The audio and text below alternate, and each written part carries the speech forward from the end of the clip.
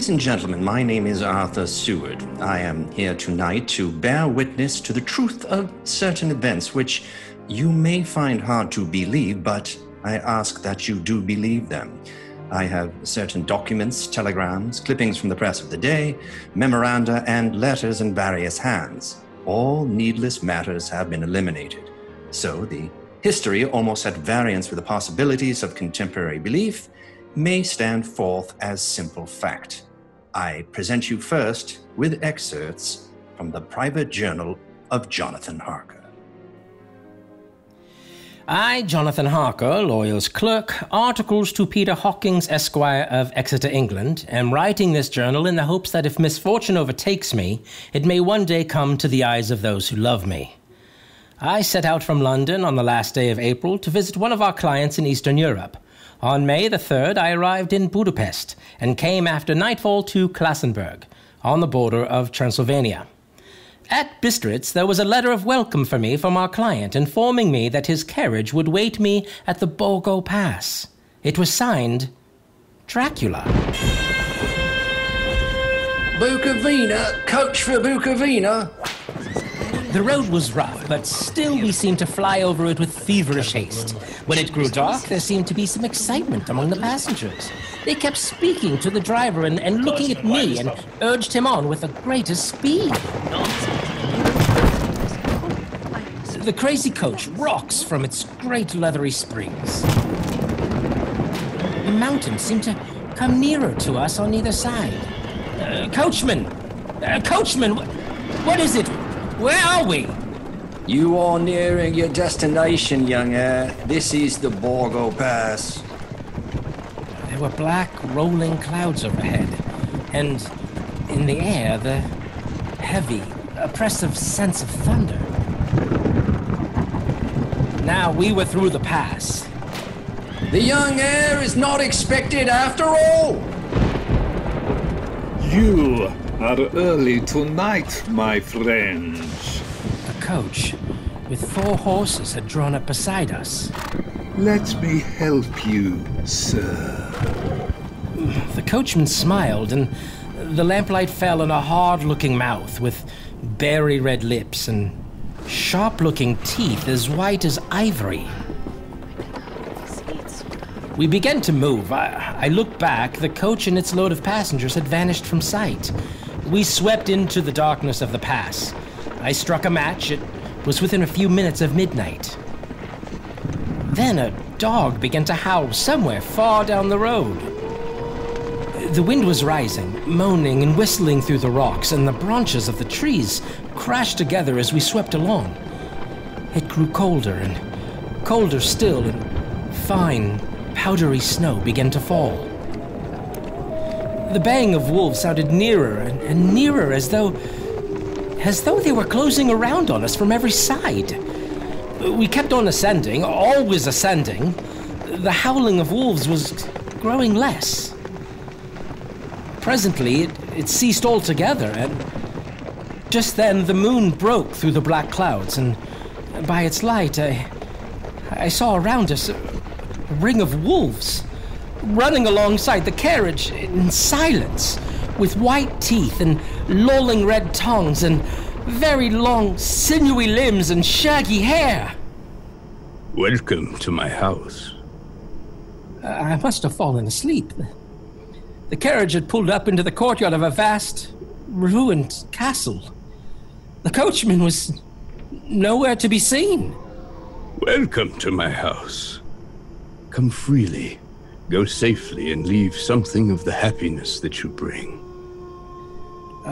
Count Dracula? I am Dracula. The face was strong, very strong, aquiline. The mouth, so far as I could see under the heavy mustache, was fixed and rather cruel-looking, with peculiar sharp white teeth. You hear them, Mr. Harker? The wolves? The children of the night. What music they make. As you say, Mr. Harker, the wolves. Listen. Come now, there are many things you must tell me tomorrow. Of England and of the estate there you have purchased for me. Yes. The estate is called Carfax, I believe. Yes, that's so. But now I will detain you no longer. You will find your room in readiness, and I advise you not leave it during the night. This castle is on the very edge of a terrible precipice. A stone falling from the window would fall 1,000 feet without touching anything. I explored. There are doors everywhere, and all of them locked. The door to the Great Hall, the door to the courtyard, every door in the castle's closed, bolted against me. Castle Dracula is a prison, and I am a prisoner. The next night, I could not sleep, so after a few hours, I got up and, lighting my candle, I placed my shaving mirror on the dressing table and was just beginning to shave. You seem restless, Mr. Harker. I had not seen him. Although the reflection of the glass covered the whole room behind me, I turned to the glass again. Count Dracula was close to me. I could see him over my shoulder, but there was no reflection of him in the mirror. It was blank. I started and cut myself on the side of the throat. The blood was trickling down my neck.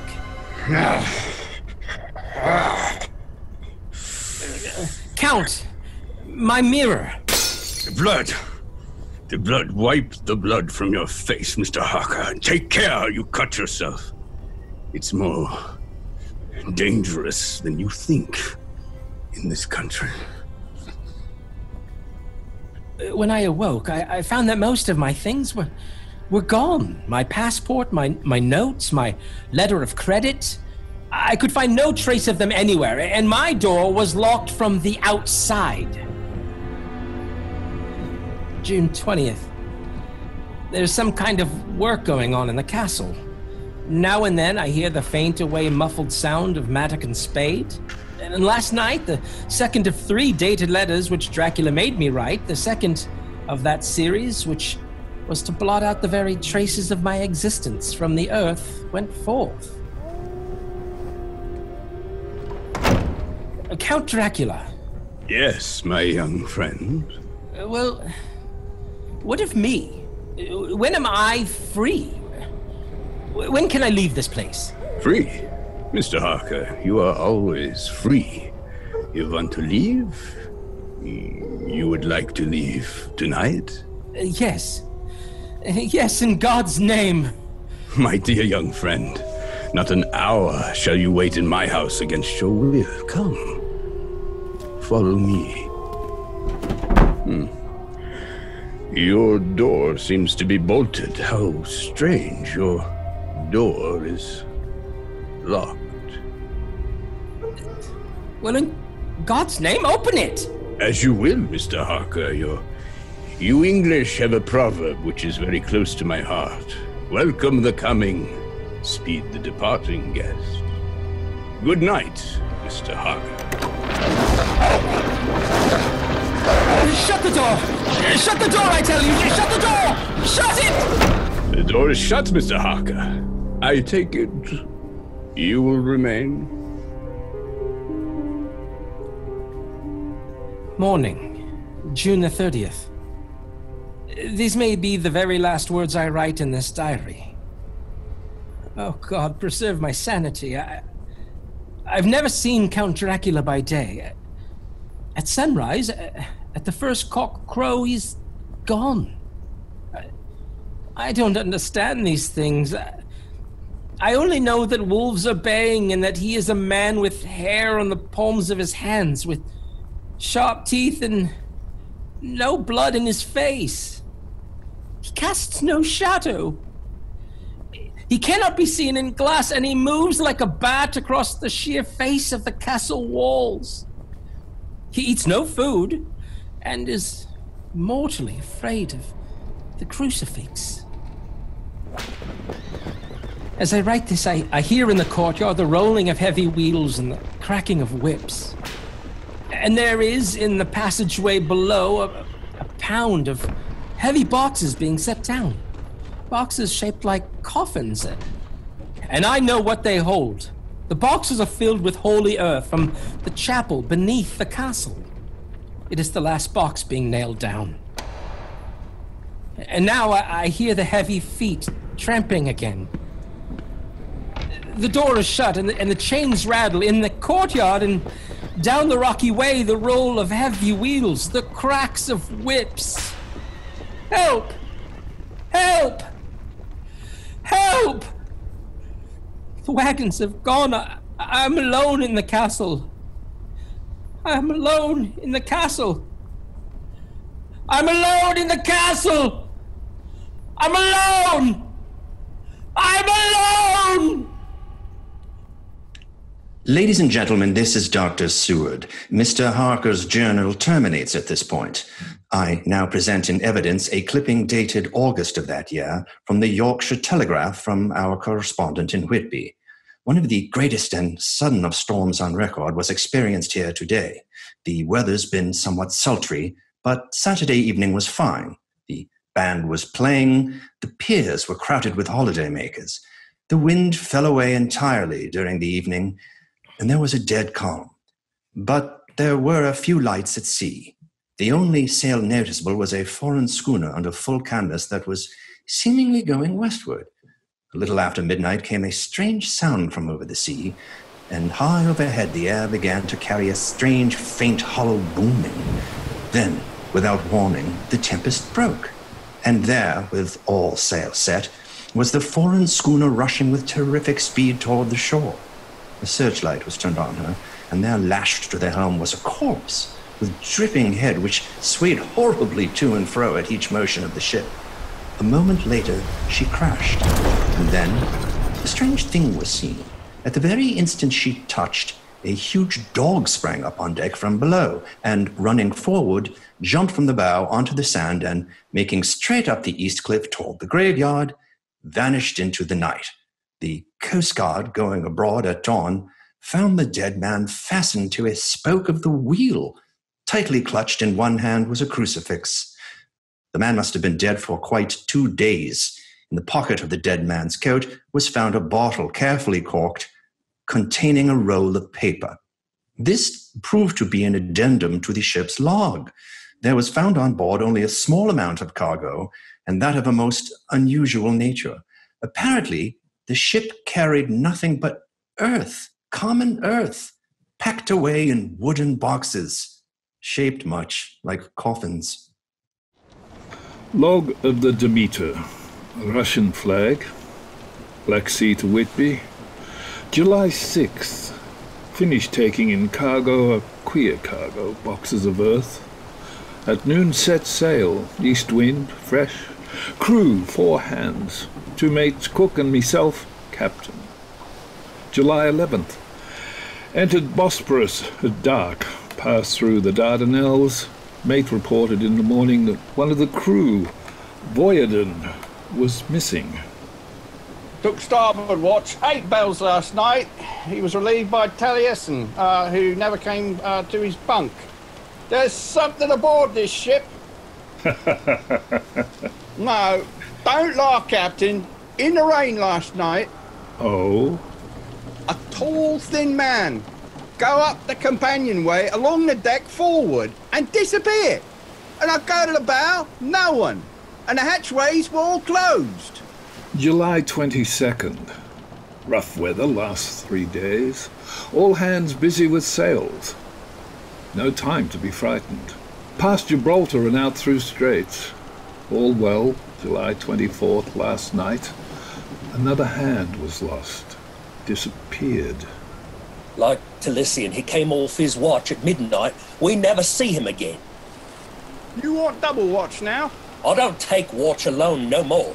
Nor will I. No more. Double watch. July 29th had single watch tonight, as crew too tired to double. When morning come... Hey! Hey, below! Balocki!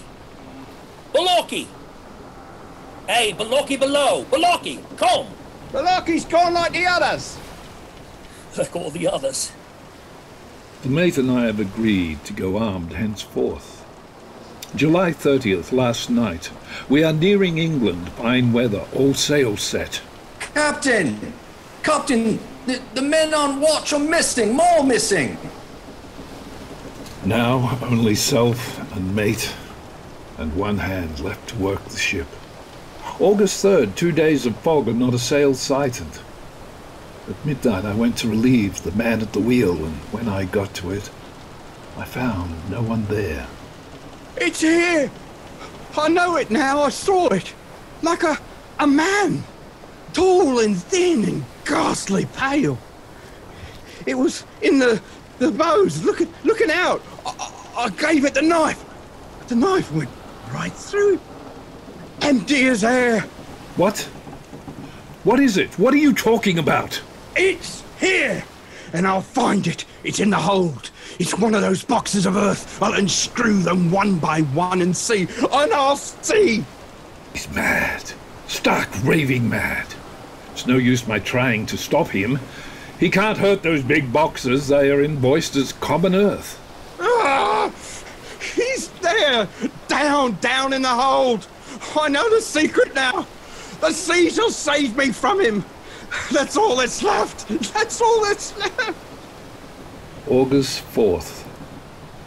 I am all alone on my ship, and still the fog. I dared not go below. I dared not leave the helm. So here all night I stayed, and in the dimness of the night I saw it. I saw him. God forgive me. But the mate was right to jump overboard. It was better to die like a sailor in the blue water. But I am captain, and I must not leave my ship. I shall tie my hands to the wheel. When my strength begins to fail, and along with them, I shall tie that which I dare not touch, my crucifix. I am growing weaker, and the night is coming on. God and the Blessed Virgin help a poor, ignorant soul trying to do his duty.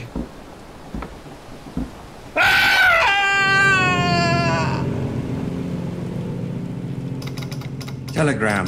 Seward. Purfleet to Van Helsing, Amsterdam. Lucy Westenra in alarming condition. Cannot diagnose. Come at once. Seward. Telegram. Van Helsing. Amsterdam to Seward per fleet. I am on my way to you. Please arrange for me to examine your patient immediately. My arrival. Van Helsing. Ladies and gentlemen, I shall now explain that 6 months before the events recorded here, I had become engaged to a young lady, Lucy Westenra. We were to be married in the spring. My old teacher, Professor Van Helsing, arrived at 4 in the next afternoon. I took him at once to Lucy's house. She lay in her bed, asleep. She was ghastly, chalky pale. The red had seemed to have gone even from her lips and gums, and the bones of her face stood out. Young miss is bad, very bad. She must have blood or she will die. Yet she is not anemic. The qualitative analysis of her blood is quite normal condition. It is strange. Do not like to think how strange. Look! My God, her throat, look! The black velvet band that she always wore had dragged up a little and showed a red mark on her throat. Just over the external jugular vein were 2 punctures, not large, but not wholesome looking. The edges were white and worn looking. Well, what is it, Professor? What's wrong with her? Speak frankly. You can tell me the worst. I wish I could, Seward. I wish I could. But I do not dare. But won't you tell me anything? I will tell you this. Your young lady is in danger greater than death. You must believe me. If you leave her for one moment and harm befalls, you will not sleep easy thereafter. September 8th. I sat up all night with Lucy. Arthur, I'm afraid. My dear, you can sleep tonight. I'm here watching you. Nothing can happen, and I promise, at any sign of bad dreams, if I see anything, I'll wake you at once. You will? Will you really? Then I'll sleep. I sat all night by her bedside.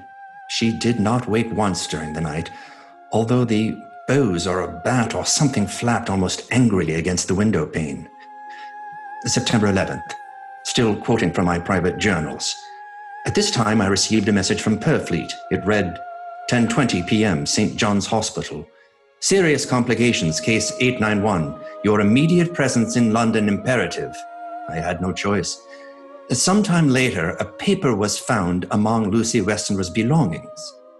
I write this and leave it to be seen that no one by any chance may get into trouble through me. I went to bed as usual, taking care that the window was closed as Dr. Van Helsing had directed. About 2 a.m, I awakened. I went to the door, called out, "Arthur? Arthur?" There was no answer. Something's broken the window. I'm in the room alone. I dare not go out. The house seems to be empty. The air is full of specks, floating, circling in the draught from the window. And the light burns blue, dim. What am I to do? Something very sweet and very bitter all around me, like I'm sinking into deep water. And there's singing in my ears. Who shall be flesh of my flesh, blood of my blood? Oh. September 12th, late. Only resolution and habit can let me make an entry tonight. We found her sprawled on the floor, and there was a draught in the room from the broken window. The throat was bare, showing the 2 wounds looking horribly white and mangled. We are too late, my friend. We have failed. God's will be done. She is dying? Yes, she is dying. Stay beside her. It will make much difference, mark me, whether she dies conscious or in her sleep. It was late in the afternoon before she opened her eyes. Arthur? Oh, my love. I'm so glad you've come. I took her hand and knelt beside her. Her breath came and went like a tired, peaceful child's. And then the light from the setting sun fell on her face, and then insensibly, a strange change came over her. Her eyes grew suddenly dull and hard. Her breathing was heavy. The mouth opened, and the pale gums drawn back made the teeth look large and sharp. Arthur? Oh, my love, I'm so glad you've come. Kiss me. Bend down and kiss me. Run for your life! Run for your living soul and hers!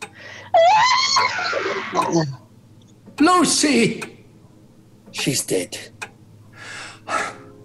Poor girl.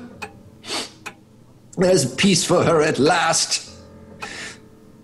The end. Not so. It is only the beginning. Wait and see. Extra special! Extra special! Kensington Horror! Extra special! Westminster Gazette, September 25th. The Hampstead Mystery, the Kensington Horror, the Stabbing Woman, and the Woman in Black are vividly recalled to mind by a series of events that have taken place recently in the neighbourhood of Hampstead. Several cases have occurred of young children straying from home or failing to return from playing on the heath. In all these cases, the children have given us their excuse that they have been with a beautiful lady, who offered them chocolates in each case. The child was found to be slightly torn or wounded in the throat. The wound seemed such as might be made by a rat or a small dog. Extra special! Extra special!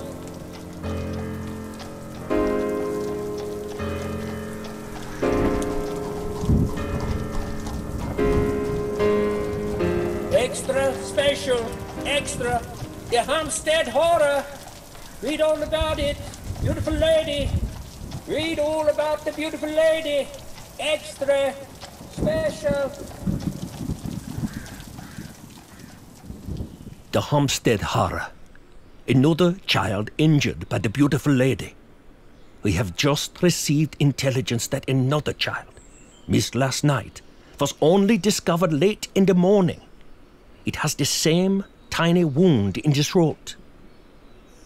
Well, Sud, what do you think? You mean to tell me, my friend, that you still have no suspicion as to what poor Lucy died of? Nervous prostration following on great loss or waste of blood. And how was the blood lost or wasted? You are a clever man, my friend, and a good doctor. But you do not believe that there are things that you cannot understand. You are wrong. Sud, are you aware of all the mysteries of life and death? Can you tell me why in the pampas there are bats that come at night and open the veins of cattle and horses and suck dry those veins?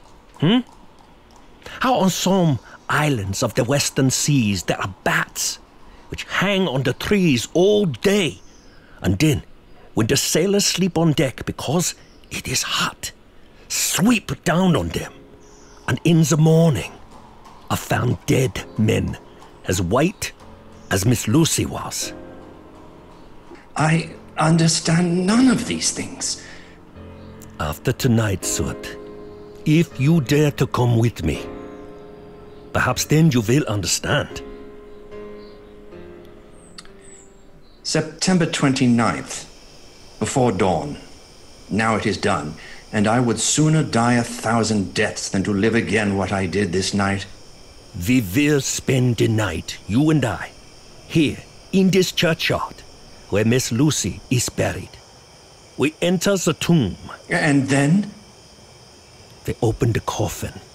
You shall yet be convinced. Take care, Van Helsing.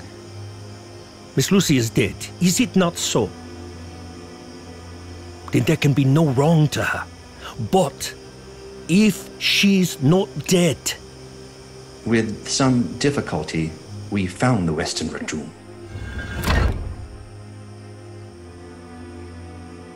I took up my place behind a yew tree on one side of the tomb, Van Helsing on the other. I was chilled and frightened. Suddenly I saw something moving between the two yew trees, a dim white figure which held something at its breast. The figure stopped. I could not see the face, for it was bent down over what I saw to be a fair-haired child. There was a sharp little cry, such as when a child gives in sleep, or a dog as it lies before the fire in dreams. Then the thing saw us. She drew back with an angry snarl. Her lovely, blood-stained mouth grew to an open square. If ever a face meant death, I saw it at that moment. Then, suddenly, she turned and vanished in the direction of the tomb. The child is not harmed. We leave him in a safe place that the police find him. There's more to do. Come. Now, we're in the tomb. There, in the coffin, the thing lay, like a nightmare of Lucy, the pointed teeth, a blood-stained mouth. Van Helsing never looked up. From his bag he took out a book, his operating knives, a heavy hammer, and a round wooden stake, 2 or 3 inches thick, sharpened to a fine point and hardened over a fire. Sud, the life of this unhappy woman is just begun. Then she becomes what you call undead. There comes with the change the curse of immortality. She cannot die, but must go on age after age, adding new victims, because all that die from the preying of the undead become themselves undead and prey on others. So the circle goes on, ever widening, as of the ripples from a stone thrown into the water. But If this lady, this undead, be made to rest as true dead, then the soul of the poor lady, whom we love, shall be free again. Tell me, what am I to do? Take this stake in your left hand, the hammer in your right. Yes? Place the point over the heart. Yes? Then I begin to pray for the dead. In God's name, strike. Are you ready? Now, Domini, dose preste vede dele vive quo masmas, tos dexculum tate patre. On the morning of July 11th, a man was found on the border of Transylvania. He talked wildly of wolves and boxes of earth and blood. He gave his name as Jonathan Harker. In a hospital at Klausenberg, he improved sufficiently to make possible his removal to England. I'm still quoting from my own personal papers. But then his condition remained so serious that he was committed for observation to a private ward in my hospital at Purfleet. Here, he did so well that in 3 weeks, he was completely recovered. It was during this time that his wife, Mina Harker, brought to the attention of Dr. Van Helsing and myself the journal that her husband had kept while the prisoner in the castle of a certain Count Dracula in Transylvania. I have before me the record of a meeting that took place in my study in Purfleet, transcribed by Mina Harker. October 1st, meeting again, 10 after 8. Jonathan next to me, Dr. Seward afterwards, and Dr. Van Helsing at the head of the table. Oh, my friends, there are such things as vampires. Had I known it first, what I know now, one so precious a life would have been spared for the many of us who love her. The vampire which is amongst us is himself so strong that he can direct all the elements, the storms, the fog, the thunder. He can command all the meaner things, the moth and bat, the owl, the fox, and the wolf. How then are we to begin our stride to destroy him? How shall we find this place? And having found it, how can we destroy? My friends, it is a terrible task that we undertake. To fail here is not mere life or death. If we fail, we become as him, foul things of the night, as him. What do you say? I answer for myself. Come near.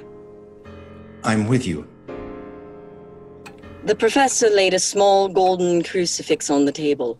We took hands and our solemn pact was made. My friends, we too are not without strength. The vampire flourishes on the blood of the living. Without this, he cannot survive. He cannot live. He throws no shadow. He makes no reflection in the mirror. He can transform himself to the wolf, to bat. He can come back on moonlight rays as elemental dust. He can see in the dark. He can do all these things, yet he is not free. His power ceases at the coming of the day. Then until night, he must remain in the shape in which he finds himself, and except in his coffin home, in those earthly boxes, he cannot rest. When we can confine him in his coffin, then, my friends, if we obey what we know, we will destroy him. At that moment, something flapped wildly against the window. Then... Did you hit it? I don't know. We looked out the window. Against the black sky, you could see nothing. Data are now positioned. From the Count's castle in Transylvania to Whitby came 50 boxes of earth. All of these, to our certain knowledge, were delivered at Carfax. Recently, 12 of these boxes have been removed. First step, ascertain whether all the rest remain in the deserted house next door, or whether any more have been removed. We must break each of these boxes and sterilize the earth with holy water, so he can no longer seek safety in them. And we must hurry. The events of the next few days are described in Jonathan Harker's journal. October 2nd, 5 a.m. Just returned from the empty house. Left Mina here at home. Well, we've done our work at Coffix. The place was filthy, the air stagnant and foul, and alive with rats. We counted the boxes, only 38 of them. And over each one, the professor went through his same mysterious work. It was dawn when we got back. I found Mina asleep. She looked paler than usual. October 2nd. Soon after they left, I fell asleep. I remember hearing the sudden barking of the dogs, and then it went silent. I got up and looked out the window. There was a thin streak of white mist moving across the grass along the wall of the house. It dawned on me that the air in the room was heavy and dank and cold. The gaslight came only like a tiny red spark in the fog. I could see through my eyelids.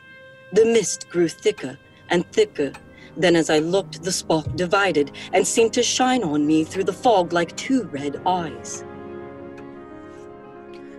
You shall be flesh of my flesh, blood of my blood, blood of my blood.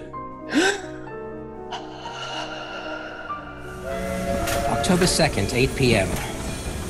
We are on the track. 12 boxes were delivered to an empty house at 337 Piccadilly. My dear friends, until the sun sets tonight, Dracula must retain whatever form he now has. They have this day to hunt out all his lairs and sterilize them. Then he will have no place he can move and hide. But we only have until sunset. The house in Piccadilly was empty. Like the one at Purfleet, the same sickening smell was in the air. On the table we found a clothes brush, a brush and a comb, and a basin, the latter containing dirty water which was reddened as if with blood. The boxes are back here. 8, 9, 10, 11. Only 11? There's a 12th box somewhere. Gentlemen, it is after 6. The sun is setting. We have no time to lose. He will return at any moment. Open the boxes. Quiet! Listen, here it is. It is he. The window! You waste your bullets, gentlemen. You think you baffle me? You with your pale faces all in a row like sheep in a butcher's.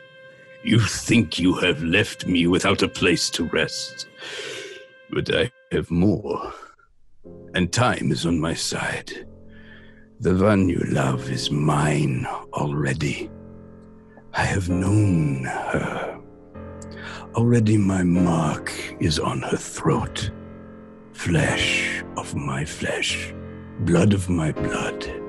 She is with me always, over land or sea. October 4th, morning. Another meeting in the study at Purfleet. We must find that remaining box. Gentlemen, we must find it. As long as that earth exists and pure. As long as there remains one place of refuge for Dracula, there is no safety and no peace for any soul in England. And for the undead, never peace so long as he lives. Blood of my blood, blood of my blood. Mina! How do you know that? Quiet. Quiet. With me always, over land and sea. Mina, darling, how did you know that Dracula said those? I don't know. The words just came. strange. There are times when somehow I feel that I'm with him. At sunset? Yes, just at sunset, and again at sunrise. Dr. Van Helsing, if I could, if at that time you... Have you the courage? The courage for what? What do you mean? Dr. Van Helsing here will question me. I've questioned her, yes. In a state of hypnosis, the one you love is already mine, he said. She is with me always, over land or sea. Ah, Count Dracula, perhaps she will betray you if she really is with you. The one you love, who knows if she is really with you over land or sea? Blood of my blood. Mina. Yes. Answer me, Mina. Are you with him? Yes, I'm with him. Where are you? I do not know. It is all dark. What do you hear? The lapping of water. I can hear it on the outside. Then you are on a ship? Yes. What else do you hear? There is the creaking of an anchor chain. What are you doing? Still. Oh, so still. It is like death. It is like death. Here is a report from the Matson Peabody, shipbrokers, dated October 5th. According to Lloyd's lists, the only sailing ship that left the Black Sea yesterday with the Tsarina Katrina bound for Varna, somehow before she sailed, a man came alongside, all in black, driving a cart with a great box in it. This he lifted down single-handed and carried below. No one remembers having seen him after that, as a heavy mist came up over Doolittle Dock until sailing time. The rest of London Harbour remained completely clear. Our plans are made. The average sailing time from London to the Black Sea is 3 weeks. We can travel over land to the same place in 3 days. We shall be there waiting for him when he arrives. October 15th. Arrived, Varna, about 5 o'clock. Mina seems stronger. Every morning before sunrise and just before sunset, she speaks to Van Helsing in a trance. Are you with me, Mina? Tell me, are you with him? I'm with him. What can you see? Nothing. All is dark. What can you hear? I can hear the waves lapping against the ship and the water rushing by. The wind is high. I can hear it in the shrouds, and the bow throws back the foam. So the Tsarina Katrina is still at sea, hastily to Varna. The Count cannot cross running water, so he cannot leave the ship without being observed. What do you hear, Mina? Lapping waves, rushing water, darkness. Darkness and wind. A whole week of waiting. Daily telegrams from Lloyd's. Not yet reported. Not yet reported. Not yet reported. Not yet reported. Not yet reported. Not yet reported. Not yet reported. Not yet reported. Not yet reported. Lapping waves, rushing water, creeping mass, darkness, darkness and wind. October 24th, telegram. Lloyd's, London to Harker. Tsarina Katrina reported this morning from Dardanelles. Lloyd's, London to Harker, October 28th. Tsarina Katrina in heavy fog reported entering Galatz Harbor at 1 o'clock today. Galatz is 38 hours from here, and the first train for Galatz leaves at 6:30 tomorrow morning. My friends, we have lost. I'm with you. I can see nothing. Nothing. I can hear men's voices calling in the roar and the creak of the wind. I can feel the air blowing upon us. October 29th, evening. We are due between 2 and 3 in the morning, but already at Bucharest we are 3 hours late. Something's going on. I feel it pass me like a cold wind. I can hear far-off, confused sounds. Men talking in strange tongues. Fierce, falling water and the howling of the wolves. There's another sound. How queer a sound, like what? Speak, Mina, speak. I command you. I command you to speak. Arrived in Galatz, saw the captain of the Serena Katrina. Come on, come aboard. We're over an hour before the sun-up. We receive a box for a party by the name of Dracula. Had his papers all right. Emanuel Heindelchen, his name was. Mr. Hildesheim? Yes? You unloaded a box yesterday. I give it to Koilov by order. Koilov. Mr. Koilov? Hello? This morning they find him dead inside a churchyard in St. Peter. They find him dead with his throat torn open.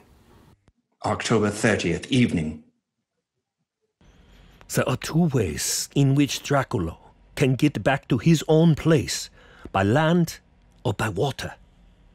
We've examined the map and find the most likely river is the Sereth. You and I, Seward, will chart a steam launch and follow him up the river. Van Helsing and Mina will take a train to Veresti, and from there... From there, we shall go into the track where Harker went to Bistritz over to Borgo. If you have not caught him before, we shall be meeting Dracula there. October 31st. We arrived at Veresti at noon. Van Helsing and I brought the carriage here. We start in an hour. Our enemy is still on the river. October 31st. We can earn good speed up the river at night. There's plenty of water and the banks are wide apart. November 1st, evening. No news all day. We hear that a big boat went up the river before us, going at more than usual speed. November 4th. All day driving. The country gets wilder as we go by. By morning, we should reach the Borgo Pass. November the 4th, evening. We've left the launch. We've got horses and we follow on the track along the river. We are armed. Look, quick! There they are now, heading west. Through the dawn, we could see the Slovaks some miles before us, dashing along the river with their wagon.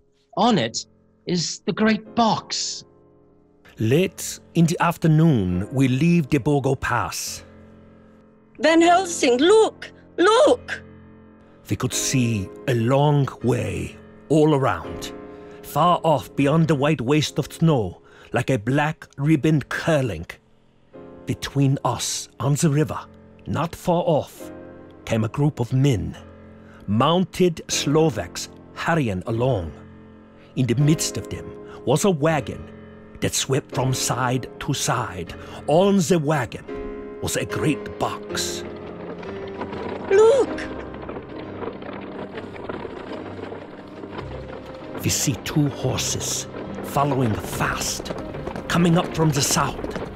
Seward and Harker, the Slovaks with their heavy wagon, are losing the ground. Now the horses are not more than a mile behind. Now the wagon is quite close. They can see the great box swaying bravely. Now they are almost upon us. Now has happened a strange thing. The wagon smashed into a great rock buried in the snow, lost its front wheels and turned over on its side, jammed against the stone. The horses tore loose from their traces and bolted, and the Slovics scattered and vanished after them. Then silence. Silence like comes after, ringing a bell. Look, his face. It is Dracula, sprawled out stiff and twisted in the smear of his own holy earth. The box, in falling, has emptied the dirt onto the snow. His face is old-looking. The skin is like paper. Dr. Seward, there is no time. Look at the sun. Sunset. In 1 minute it is sunset, and he is forever lost to us. Have you the stake of wood and the hammer? Yes. Now, Seward, pray for us. Kneel down and pray. Harker, the stake of wood over his heart. Be not afraid, Harker. Do not look into his eyes. The hammer! Now, Harker, strike! Strike!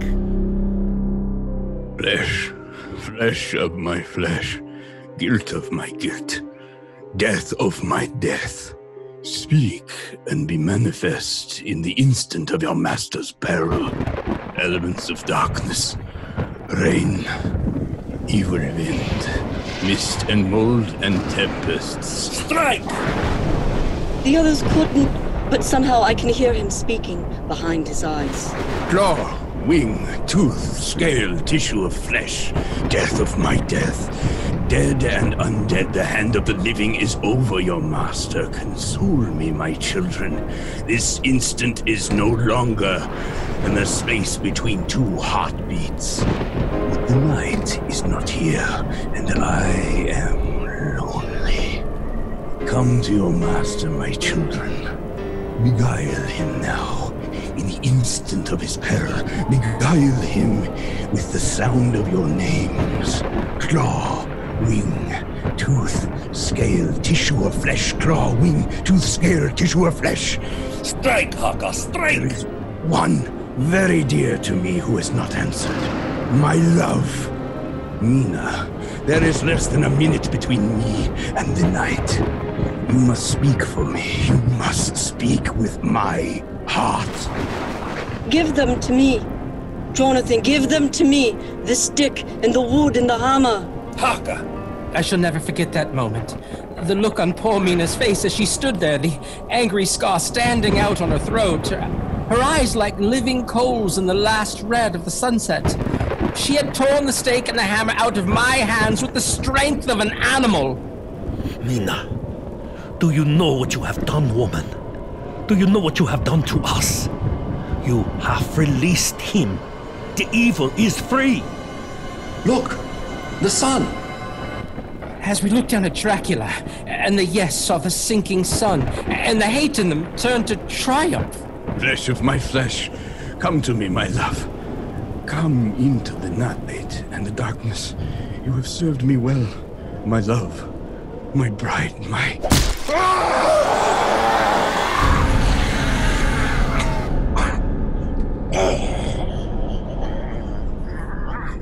Ladies and gentlemen, all the evidence is now before you. I've added nothing, and to the best of my knowledge, I have omitted nothing that might help to throw light upon the extraordinary events of the year 1891, which culminated on that terrible evening in the Borgo Pass. There remains only this last one report. When Mina Harker seized the stake and hammer from her husband, I believe she was under some form of hypnosis. She herself remembers nothing. But whatever influence was at work on her, she must, at the last moment, have rejected it. For at the exact instant the sun disappeared, it was Mina Harker who drove the stake through the heart of the thing that called itself Dracula. At that same instant, even as we looked, the wound on the side of her throat was no more. As for Dracula, before the screams of the creature had died from our ears, the whole body, crumbled into dust and passed from our sight. In the final moment of the solution, there was in the face a look of peace, such as I could have never imagined might have rested there. Tonight's production of Dracula by the Mindstream Players, in which this brilliant group will bring to life a series of great narratives, all presented in the immediacy of the first-person singular. It's all right. You can rest easy. It's just a sound effect. I mean, there, over there in the shadows, see? Nothing. Nothing at all. Nothing at all. I think it's nothing. But always remember, ladies and gentlemen, there are wolves. There are vampires. Such things do exist. This is the Mindstream Players.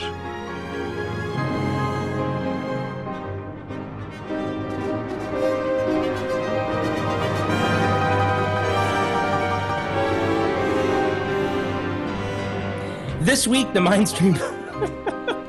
I'm gonna get it this time. Hopeless. Hopeless. Who has a stake? Yes. This week, I just said puberty. Good puberty. This week, the Mindstream Players was proud to have Jude Prest, Vernon G. Wells, Pete Handelman, Theresa Ireland, and Tanya Johnson, with myself, Kurtis Bedford, and Tom Konkle. Also, sound design this week by Vincent Colavitti.